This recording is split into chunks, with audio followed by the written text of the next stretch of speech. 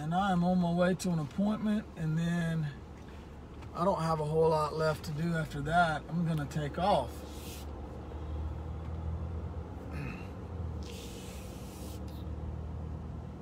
Let's see if anyone joins the conversation this morning. Hey Shirley, good morning. I'm driving, so I can't really look too much at that screen. Good morning, good morning, good morning. Good morning, good morning. I got Benny in the back. He's in my son's baby seat. Good morning, Noel. Good morning, Jake. Good morning, good morning. Good morning, Morton. Good morning. Will, good morning. Good morning, good morning, good morning. The title here is Let's Go Beyond. I believe it says Let's Go Beyond. And I took that from Mark 1:15. Hey, to be honest with you, I haven't really picked up the Bible a whole lot in a while, really. I mean, they're just, all these scriptures are in me. And, you know, I honestly read the Bible in certain books, and I listen to certain things to encounter, or they help me to remember what's always been true, or to encounter the one who is within me and is me, and so I drift off a lot. I love any teachings or any books or any videos or podcasts, or I can watch myself and I'll drift off in trances and daydreams, and just the revelation starts to flow. But lately I've really been stuck on eternity, infinite, those types of things, and what that actually means. And I put a post up the other day that had some questions. Questions are great. So as I speak right now, in this little short amount of time, and if you're listening and watching, if questions start to bubble up, those questions are great. That is our Holy Spirit, your Holy Spirit, speaking to you through questions. And so what do we do with those questions? What do I do? And I'm just making suggestions here, but what I do is I contemplate, I focus on, I think about, I meditate on those questions until the answers come. And what has really been going on is the answers have been coming pretty quickly. As soon as the questions come, the answers start to come. And then another question comes, and another answer comes, and I'm staying my mind on Him who is true, on God. And those that stay their mind on the one true God are kept in perfect peace. You're keeping yourself in perfect peace. So let's go beyond. Jesus said in Mark 1:15, said the time has been fulfilled. So the time is now, is what He's saying. And then our translations say, He said, repent, believe the good news that believe the gospel that the kingdom of God is here. What it should say is, the time is fulfilled. The time is now. That word metanoia, or repent, a lot of people say it means shift or change the way you're thinking. But let's go a little further. I see it as saying, if you look into the words, it's saying go beyond. Jesus was saying, good morning, Cam.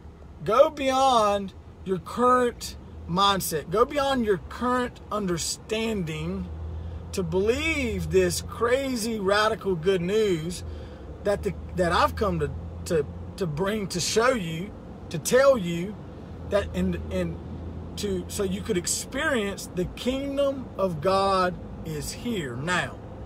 He told the Pharisees, what are you searching the scriptures for? Eternal life. Eternal life is right here, standing in front of you. And then he also says, the kingdom of God is within you. Why are you looking all out there?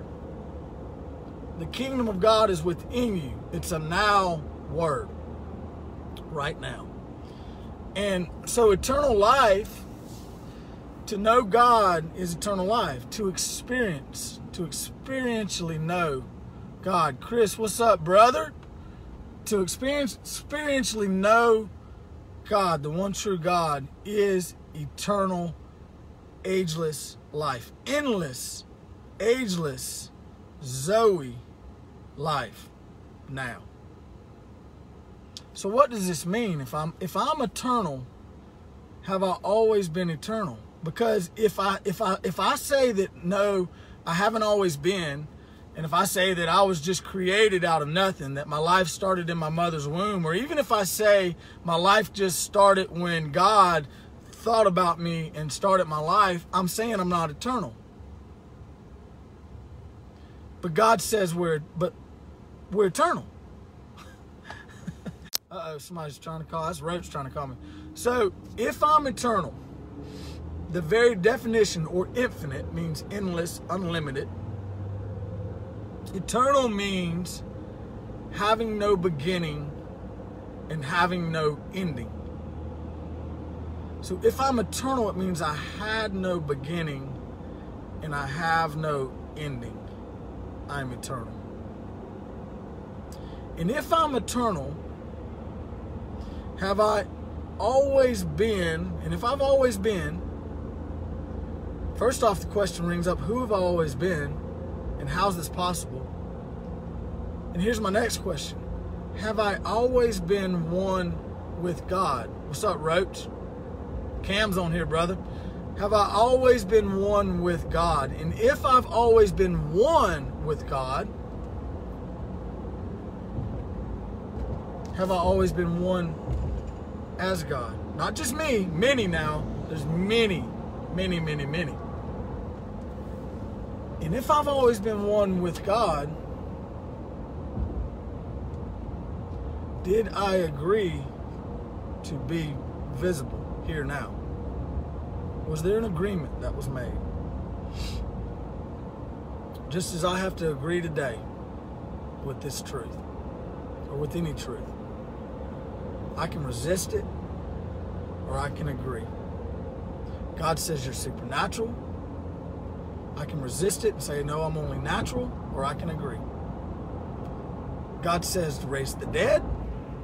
I can resist that truth, or I can agree that the dead can and will and are being raised, and are raised in different ways. Physically, spiritually, everything. Jesus said the blind will see, the lame will walk, the lepers will be cleansed, the dead will be raised. Now I can resist that truth, or I can believe it. Now, if I'm eternal, which is true, means I have no beginning and have no end, and I've always been one with God, means I've always been one in God, one of the many cells, the many lights within God. Remember that mankind was the light of life in Him. The source, the origin, the source in which all life is derived, God, Elohim, is many of one, or many as one, and one as many. You, me, saints of old and saints to come. And even those that didn't agree to come. Heavenly hosts, you name it. So, we're unlimited, we're limitless, potentials are limitless, ideas are limitless, and at the same time, they are limited. And let me tell you what I mean. As we ascend into heavenly thought, as I'm talking and you have questions and you drift off and you go into trances, capture what is being said. Capture the ideas that come. Capture the questions. Because those are the unlimited, the limitless ideas that we created together because we've always been one. Now they're limited if we choose not to grasp them. If we choose not to believe. This is a God idea. This is an idea that we created before, together, in harmony. So here's my, okay, let's take today. God is not controlling you. I can get back in the right lane if I want to, or I can stay in this left lane right here and I can go to my appointment. Watch this. Okay. I'm choosing to get in the right lane right now. Uh-oh. God did not control me and make me stay in that left lane and take a left. See, this is the truth. God does not control. Everything is done in love. Everything is done in harmony. Everything is done by agreement. God is wooing and drawing everyone to the truth that's always been the truth in love. So check this out. If we're eternal means we've always been. To say that you only just began, or to say that God said, let me by myself, God, make or create something out of nothing and let me create Alec. You're not eternal. And if you say when Jesus came, I became eternal, you're not eternal. Because the truth about eternal by definition means you have no beginning and you have no end. Now this is going to rock some people. It's going to make you question everything. Why did Jesus really come? What was he really revealing? If Jesus was fully God and fully man, and Jesus came to reveal the truth of you by revealing the truth of himself or revealing the truth of God, what's that saying to us? That you're fully God and you're fully man. In mankind's, in our own resistance to this truth that we are spirit and only spirit, and that one spirit is the Spirit of God, so we are the Spirit of God. In our resistance to this truth, we have failed to do the greater works of God because we're resisting the truth of who we are. We're resisting our equality with God.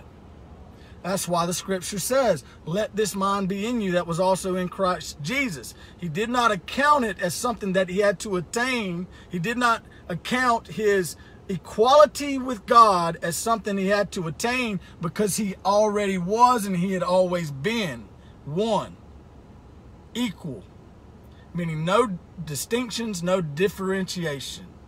Even our unique individual characteristics and personalities are God's uniqueness, our uniqueness as an individual. So if we are eternal, if we're eternal, and I'm saying if because you got to answer these questions for yourself. If we are eternal, means we have no beginning and we have no end. And if I've always been one with God, meaning I am and I was and I am and I always will be the light of life in him, then if I go back to Genesis 1:26, where it says God said, let us make mankind in our image and our exact likeness. Who is the us and who is the our? I know, Roach, you know the answer because me and you talk about this. Who is the us and who is the our? He told Jeremiah, I knew you before I ever formed you in your mother's womb. If you go beyond, if you can go beyond your current understanding and you can go beyond your mother's womb, you will find the truth of who you've always been, and you'll find the truth of all of humanity and all of mankind. You'll find where you're from. You'll find whose you are. You'll find that you are your source, and your source is the very source in which all life is derived from. So you are the source in which all life is derived from, because you are one as your source. You came out of your source, and your source is God. But we've always been one with God. So we said, let me change it up and give you my translation of Genesis 1:26. We said together in harmony, as a community of cells within God, yielded to the one mind, the one thought and idea of God, Christ. Yielded to the one sound of God, focused entirely on the one thought and idea, producing or emitting a sound, converting into a light, producing an image in which we are. We said together in harmony, let us be visible.